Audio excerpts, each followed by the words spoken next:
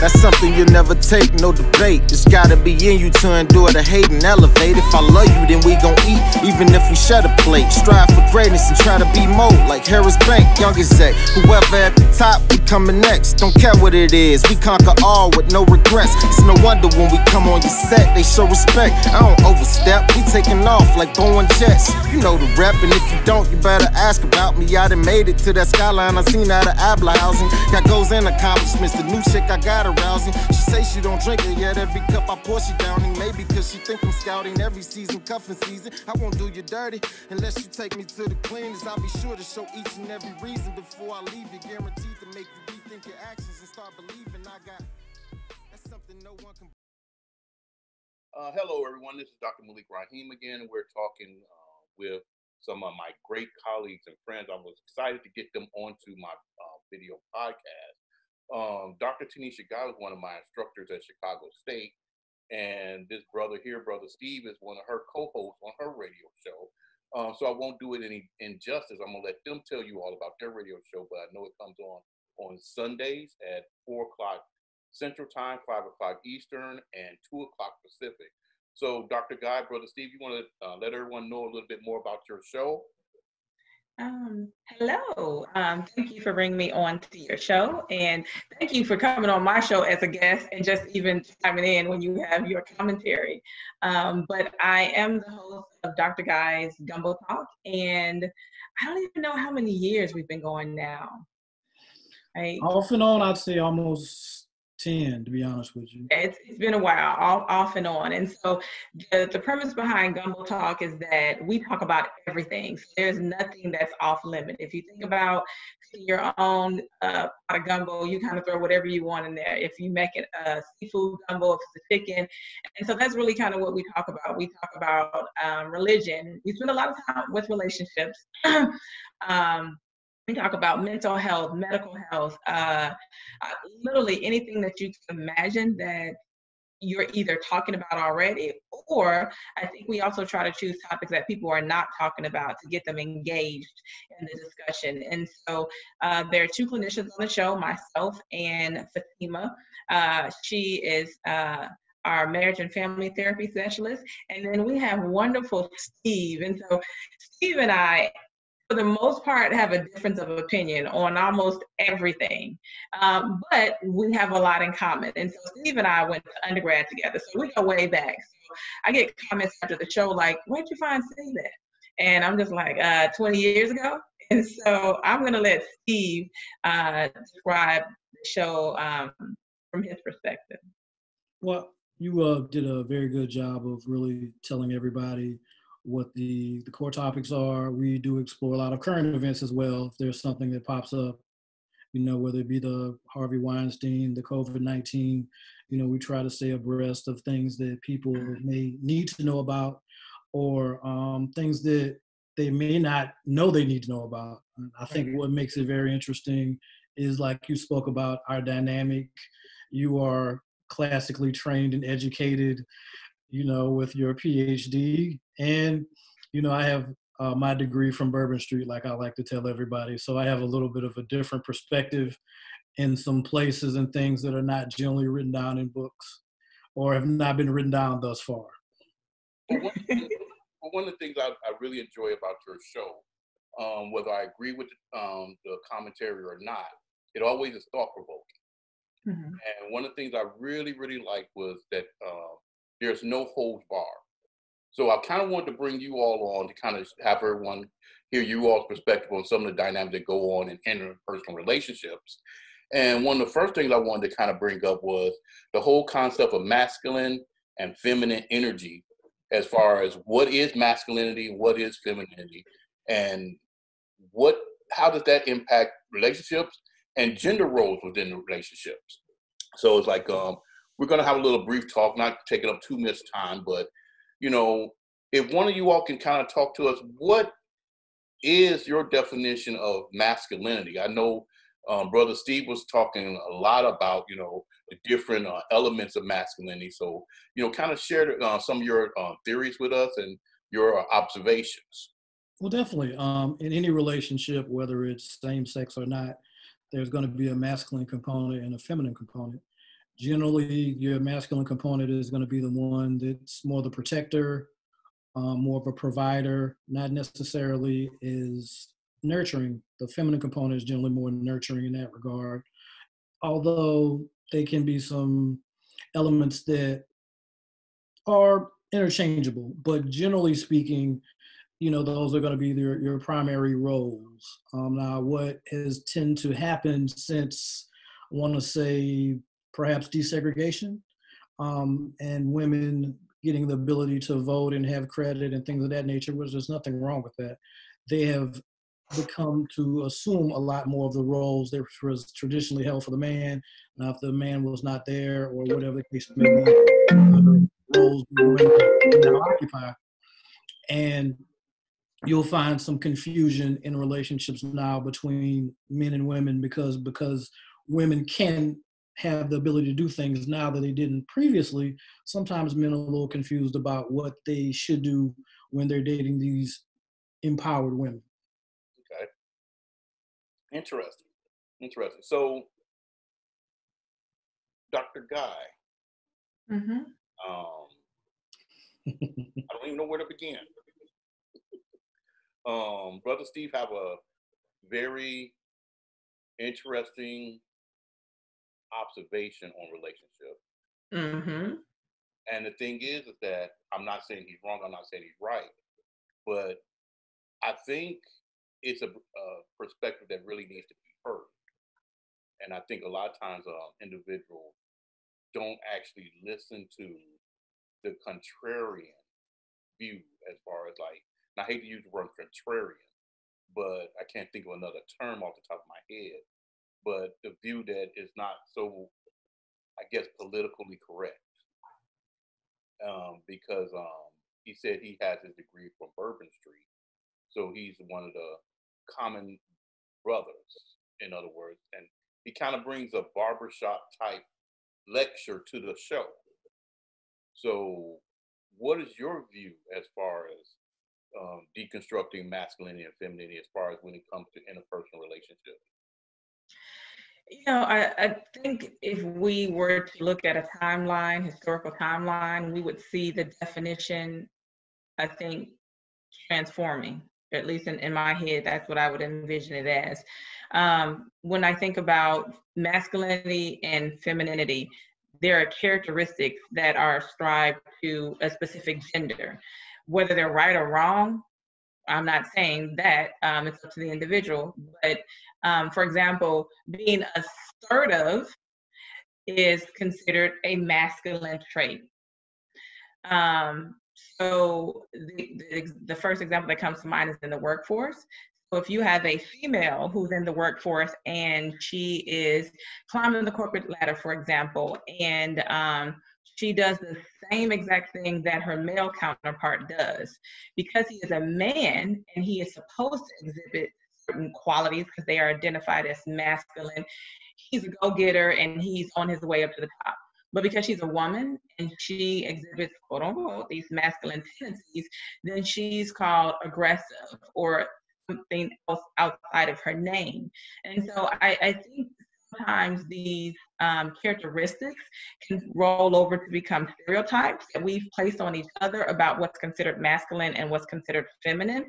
And it pigeonholes, I think, certain people into believing these are the characteristics that I have to have if I'm a male. These are the characteristics I have to have if I'm a female to be acceptable. Now, I think in 2020, people are really getting outside their comfort zones, and the definitions or the terms look more fluid. I think you have more women that are very comfortable owning what we used to consider masculine tendencies or characteristics, and I think you have a lot of men who are owning what we consider to be feminine characteristics, and they're okay with it, and that's okay.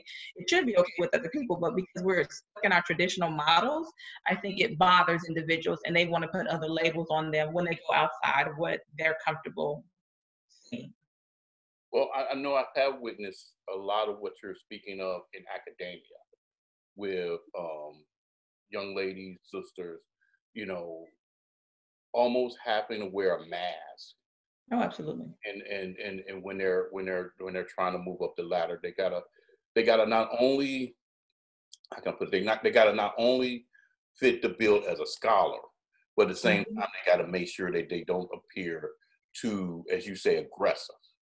Because the same characteristics for a male would be assertive, and you know they're usually allowed to play the quote unquote game a lot easier. And so it's like I do totally agree with that. I know you all had a topic where you all were discussing gender roles, and I know masculine and feminine energy is a little different from gender roles, but it's like, how does that masculine and feminine energy, Dr. Guy, because Steve kind of answered it, but how does that kind of fit into in a personal relationship? You kind of answered on the career path and the troubles that a lot of sisters have as far as career path, if they're seen as being too masculine. Is the reframing for a woman is always negative. But how does that impact her as far as her relationships? How does that dynamic kind of impact their relationships? I think it greatly impacts relationships. I want to go back to what Steve said, that obviously there are things that have happened that have given women like the right to vote. And as a result of that, women moved outside of the home and into the workforce. And so I think just those dynamics, we're seeing them play out today in relationships. For example, women they're making more efforts or making more strides to build their careers. And so in building their careers, it takes what we have traditionally called these masculine characteristics to be able to do that. But I think masculine characteristics and energy is something that's different. But because you're exhibiting these characteristics, I think you create and you give off this energy. You give off what people perceive as masculine energy. So if I'm a woman and I'm dating a man, but I give off this masculine type of energy, and this man is a straight heterosexual man, I don't think he's going to be attracted to that. I don't care how fine you are. I don't care how big your booty is. Like, he don't want to be around a woman who gives him masculine energy. And the same goes for men and women. I think, again, men are doing a great job of embracing their authentic selves, and that may come with some feminine, what we could consider characteristics. But if you give off feminine energy to a woman, she might not be as attracted to you. And what comes to mind is a client, and she talked about this guy who was really great, but she was like, he just cried too much. I mean, like he just cried over everything. And I was just looking at her like, so he can't cry? She was like, over everything? She was like, no, he can't cry over everything. And so I'm not saying that crying is for women only, but she equated his sensitivity to weakness. Yes, a feminine characteristic, and it gave off feminine energy to her. It wasn't a masculine energy that she was giving off, that he was giving off in the relationship. I think it greatly impacts dating, what if it's going to lead to marriage, because you think about energies. And I'm glad that you asked about energy, because I talk about energy when I'm in session with clients all the time. This is one of the reasons why, even though I'm glad we're able to use things like telehealth during COVID-19, I really miss face-to-face counseling, because I can't necessarily feel your energy through the internet, right? Versus I can see it and kind of try to ascribe to what it is that you're dealing with. But when you walk into my office, I immediately feel energy. Like, I can tell if clients had a really horrible day, if they had a great day, if they're in an apathetic state, and I literally feel it. Like the hairs stick up on my arms, the temperature changes in the room for me. And so there's something about energy that is genuine, it's authentic, and whether it is masculine or feminine, it depends on the individual. I think women carry masculine energy, and they feel like they have to, because you have to be able to survive. And so if you ran around in your feminine energy all the time, you wouldn't get things done. And so I think and you guys are men, so you can explain this to me. As a woman, the challenge is making the switch. When do I need to exhibit more of my femininity, feminine energy, versus I need to give off my masculine energy? And I think that's the hard thing that you're looking at in relationships is, do I make the switch? Am I even aware that I need to make the switch? Do I want to make the switch?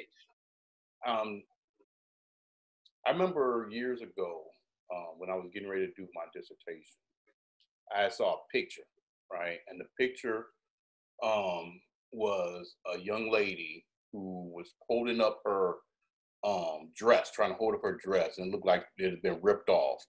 And she was talking to a black male. They were like by a river. He was talking to a black male. He looked kind of muscular.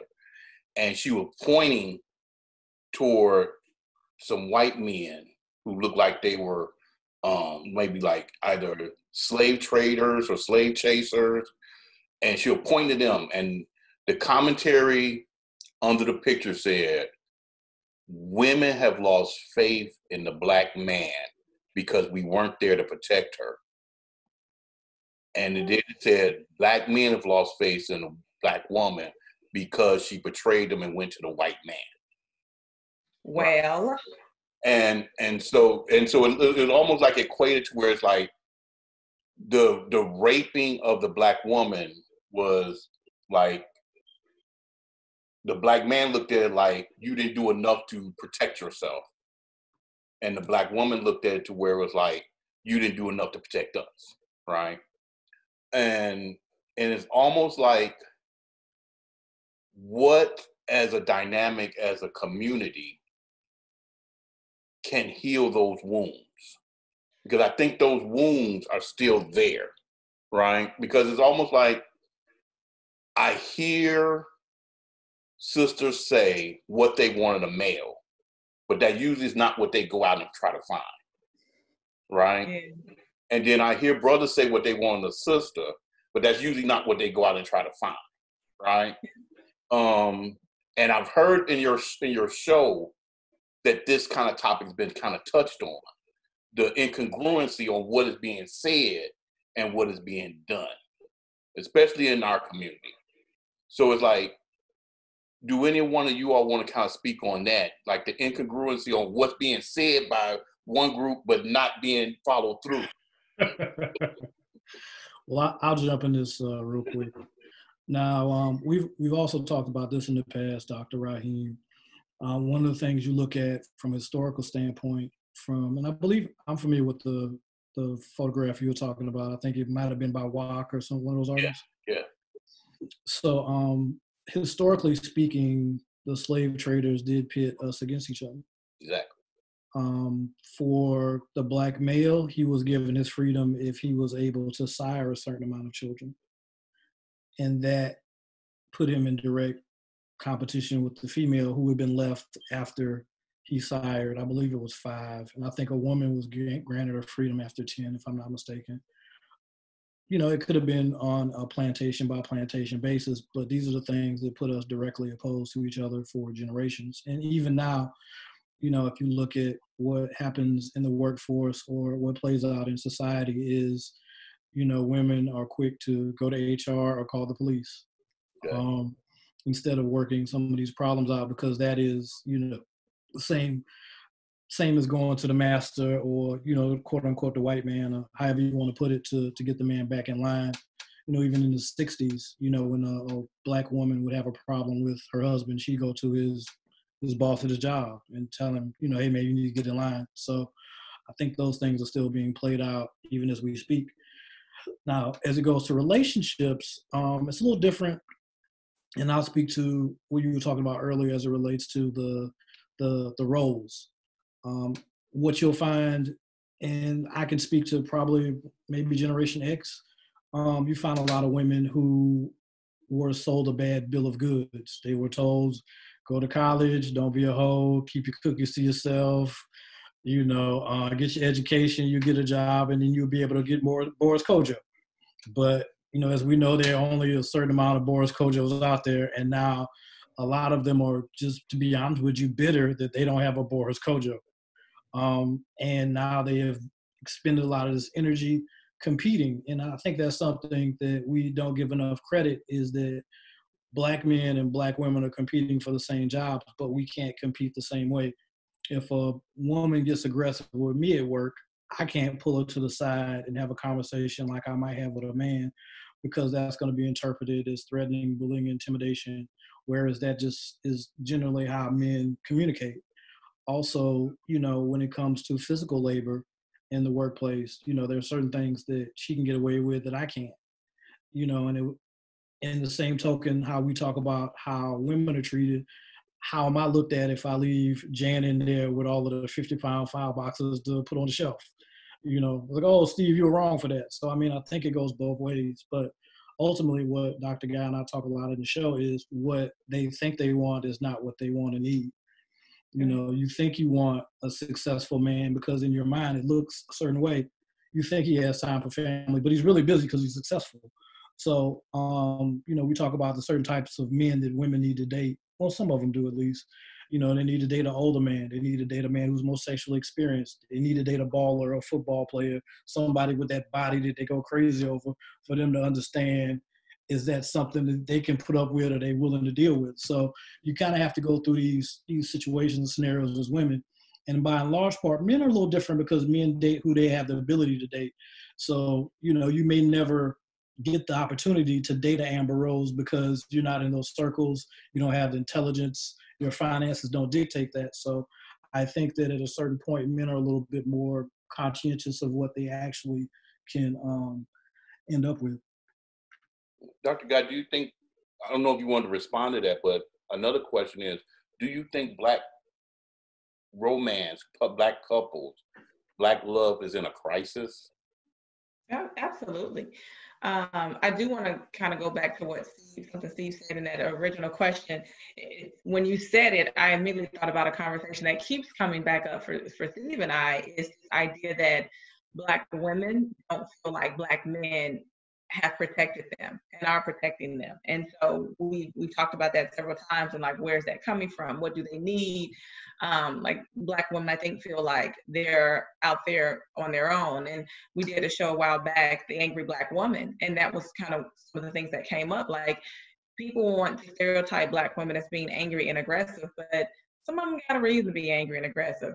Some of them have been left alone by Black men, and continue to be left alone by Black men. And not to blame all Black men, because there are some awesome and great Black men, but I think those are case-by-case basis, and so the women carry that. And when we talk about transgenerational curses, whether people believe it or not, some of us are carrying that, like getting back to slavery. We're still carrying it. It looks very different in these times, but we're still carrying the same ideology, the belief systems attached to being stripped apart from the Black man and the Black woman and what that looked like. And so I think even today, we don't see each other as partners. We see each other as competition. And so when we get into relationships with each other, we're competing, whatever we're competing for, but we're competing. And so we're not working together. We're not building empires together. We're not, you know, your question was about, is romance for the Black family in danger? I say yes, that day, even when I was teaching at Chicago State, which was 2005, I looked at why aren't Black people getting married? And that was over 10 years ago. And so it was alarming to me of the reasons why we were not getting married, and not because we didn't, you know, want to have this, but because in many cases we hadn't seen it, so we really didn't know what it looks like, or two, we would get in relationships and didn't know how to maintain the relationships, or three, kind of going back to what we're talking about, that women would come to the relationships with a very different type of energy, whether we call it masculine or not, and men didn't want that. And so one of the things that came up, and we did focus groups in different states, and one of the things that came up is across the board, women said, I don't need a man. And across the board, Black men said, we just want to be needed. And so there seems to be this huge contradiction between what couples are wanting in their relationships. So how is it that as a Black man, you are saying, I want to be needed, but you're with someone in a relationship who was like, I don't need you, Joker. I pay my own bills. I drive my own car. I own my own house. I take my own trash out. So what you here for? Right? Like, that was kind of the mentality. And in fact, those were the statements that women were actually saying. And so you begin to see a change in some of the statements from the older women and the younger women. So the 20, the 30, maybe even some of the 40s were still saying, I don't need guy, but by the time they got late 40s and 50s, they were like, look, I don't need him, but I want him. Right. And so they could at least acknowledge that they wanted him. The younger group was like, I don't need him. I'm good without him. And so that's how my life gonna look. And that is how your life looks. And that's why you're in this group, because you're single. And we're trying to find out why, as a community, even though the overall marriage rates have gone down across the board, white people still getting married. The numbers are still going up. Even at not the same rates, but still going up. Rates that ain't going up is African American. So how do we fix that? How do we solve that issue? I mean, is it as simple as understanding the constructs of gender roles and masculine and feminine energy? Because I'm still stuck on the incongruency, and you kind of spoke on it, Dr. Guy, the incongruency of, you know, I don't need a man. But at the same time, men saying, I just want to feel needed. I just want to feel wanted. Mm-hmm. So it's like that incongruency, we're never going to get together. Mm-hmm. The incongruency Steve spoke about of, you know, as he put it, being sold a pipe dream of going to school, getting your Boris Kojo, and then coming out, find out you're not going to get that Boris Kojo. Yeah, I think the first question that you led with, is it a simple fix, is no. Like, there's no simple fix in it at all. I think that's the challenge, why we continue to see the disparity in the number of African Americans that are getting married. But I think about a personal experience that I had, and I was doing my PhD work, and I'm in a room full of all Caucasian women, and they're just chit-chatting away. And so a couple of the ladies says, oh, I can't wait to get my MRS. Now, at this point, I had my LPC, and I was working towards my LPCS, and I had my NCE, and I had an MA, and I had a BA. And so I was like, MRS. I'm sitting in the room looking like an odd duck. And they're like, yeah, when I get my MRS, and I can't wait. And they literally just kind of had this conversation. It felt like for years. And I just kind of sat there and think, did I miss a license? Did I miss a degree? What are these women who are all getting their PhDs? What are they talking about the MRS? It didn't dawn on me, you guys. It literally didn't dawn on me. Like, my head, I was in a different headspace. These heifers talking about finding a husband. And I was like, that's it. Like, that's the reason, I think, when we really get to the root of it, why many of us that look like us are not pursuing marriages. Because when you just think about culture and experience, these women, that was all they knew. Like, their mothers told them, don't go to school to get a degree, go to school and find your husband. My parents didn't tell me to go find no husband. It was like, you better go get a degree. You better be able to make some money. You better be able to take care of yourself, right? Like, it's a different ideology that I received. And so when you say, how do we change? I think we have to reprogram an entire generation, right? Like, we have to begin to reframe how we see relationships and how we see relationships with each other. Brother Steve, what do you think of the solution?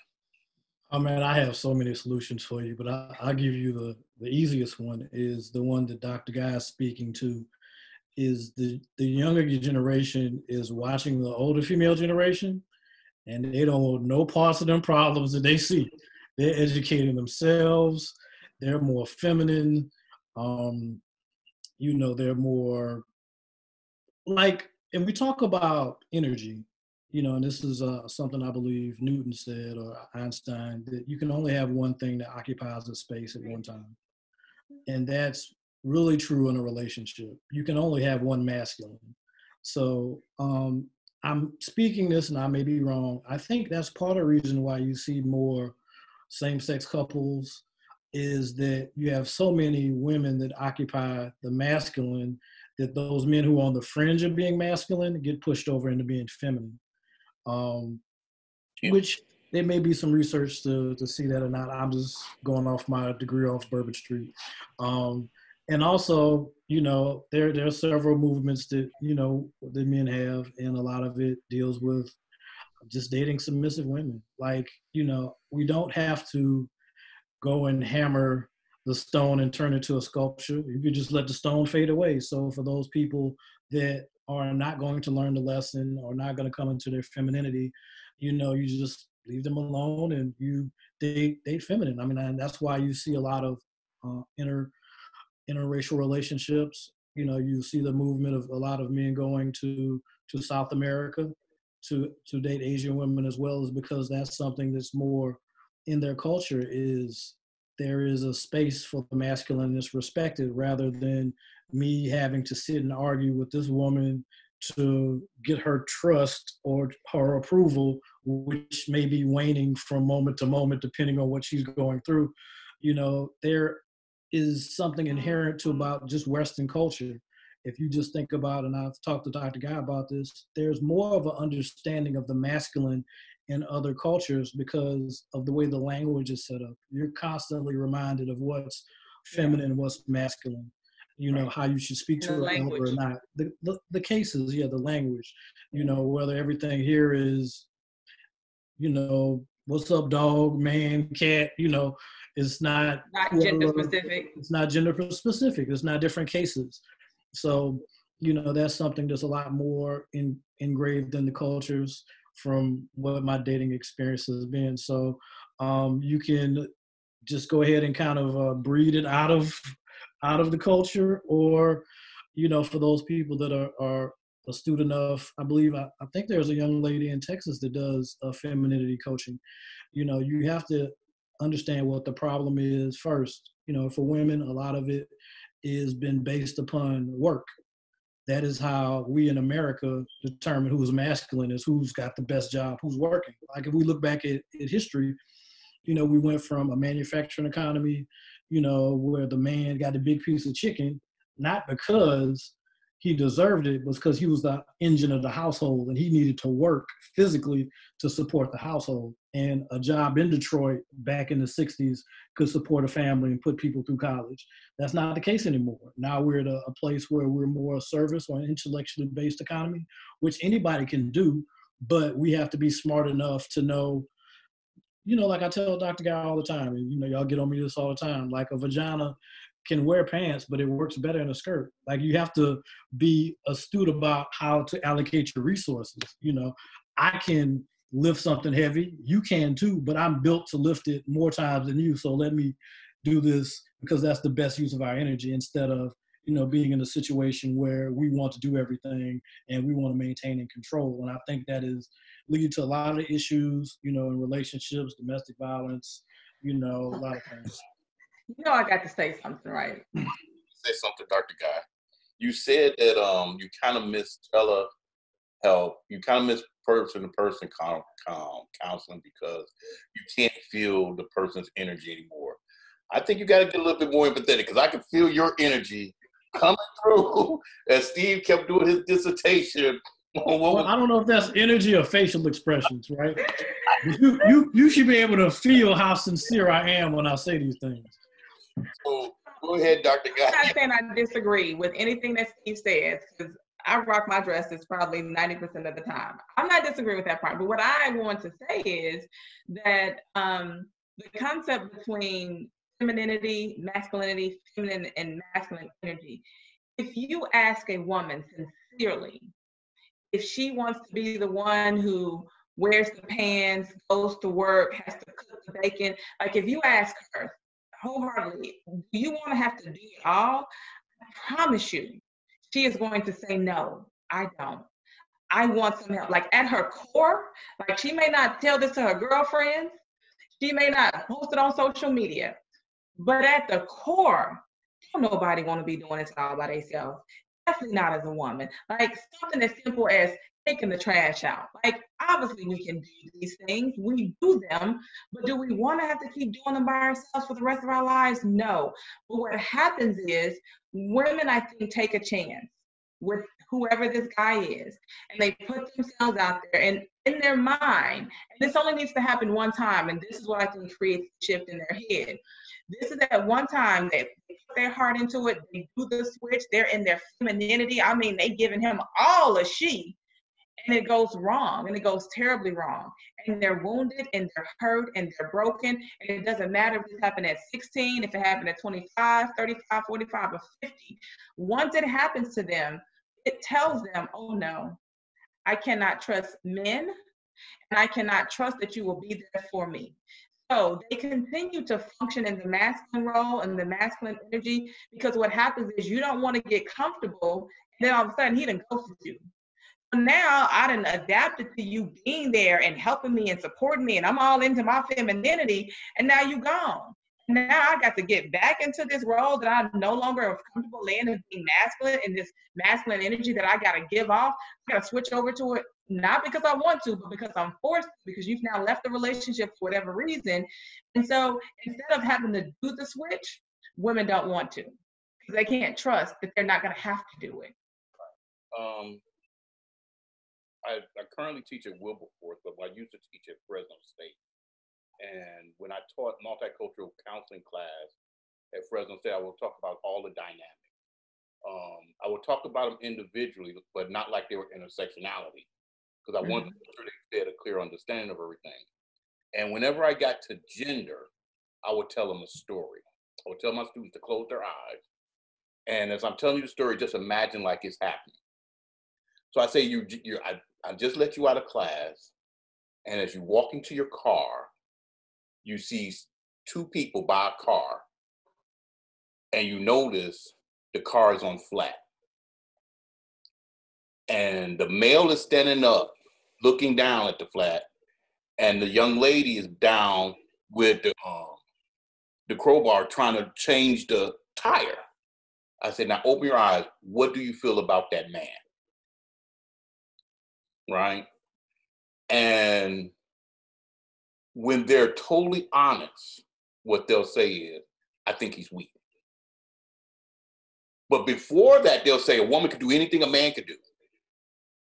And it shouldn't be no gender roles. It shouldn't be, a man's job is this and a woman's job is this. It should be, everybody should be able to do the job. It would be a meritocracy, whoever could do the job the best. And I said, I agree. But I said, but we still have these internalized gender roles. And they'll tell me, no, Dr. Raheem, you're wrong. Then I tell them that story. And if you really thought about it, I tell them that I have a bias. If I saw my brother doing that, I would get out of the car and curse him out. How do you not know how to change a flat? Because that's my bias, that a man should be able to change a flat. A man should be able to protect a woman, whether that woman is his girlfriend, significant other, his friend. He should be able to protect that woman. Part of providing is to be able to do something that she's not able to do and should not want her to do. Just like Brother Steve said, very, very, very, distinctly that it's certain things that a man can do is like picking up boxes. But a woman can do it. It's not necessarily a good idea, right? So the thing is, and I know I'm paraphrasing kind of what he said, trying to clean it up for my viewers. But the thing is that we still have these internalized stereotypes as far as gender roles that we have inside of us. And until we, I know I hear a lot of people talk about like toxic masculinity, toxic femininity, alpha males, things like this, right? And while those dynamics might be true, the thing is that we still got to cleanse ourselves of understanding what these gender roles are and do they have significance when it comes to our relationships. Because like God, if most women, if you ask them honestly, they're going to say they don't want to do certain things. They are forced to do it, but they don't want to do certain things. There's a lot of sisters that want to be feminine when it's time for them to be feminine, right? But it's also a time when they have to have that masculine energy as well. So it's like I'm hopeful that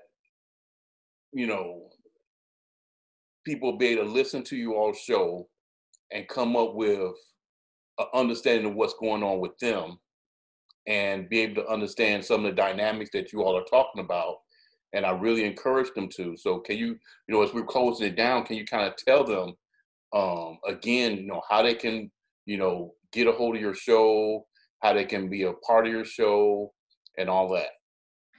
Sure. And I do want to piggyback what you just said about the bias, especially when it comes to gender bias. I remember, it's been so long since I taught the cultural diversity class, but when I used to teach it, students, I would ask them on the first day, what are your bias? And of course, these are counseling students. So they would say, I don't have any. And I'd be like, okay, they won. And so by the time you get to the week, the second week or even the third week of class, those biases are now coming up because we're not aware about them. And so I go on to say that the problem isn't the bias. We all have them. The problem is not being open to the fact that you have these biases. And so in relationships, it's the same thing. When you go into a relationship, whether you want to admit it or not, you have gender bias. You might want to believe I'm super open and we're equal opportunities, but at the end of the day, when the rubber meets the road, you have them. And so I really challenge people to think about what those biases are and to take a look to see, is this a stereotype that I have based on whatever learned experience, what I saw, modeling my own belief system, and does it have to be that way? And how is my own stereotyping or bias impacting my mate in some kind of way? And can we get past that, right? Just because she's the female in the relationship doesn't mean that she has to cook. So are you having problems with your wife not cooking because of your gender stereotyping about that? Or, even if it's a woman who has some particular stereotype, are you upset that your husband don't cut the grass because you think that's masculine? Or because he just got bad allergies, like you're trying to kill him? So I think if you can become aware about those biases, you can start changing them if you can acknowledge them. And our show comes on Sundays at 4 o'clock Central, 2 o'clock Western, and 5 o'clock East Coast. And you can either listen live and you can call in if you have a question, or you could listen online. And so the call-in phone number is 914-205-5902. Okay. That's how they can catch the show. Well, I'd like to thank you two for coming on and sharing your perspectives with us and talking about everything. Hopefully I could bring you all back another day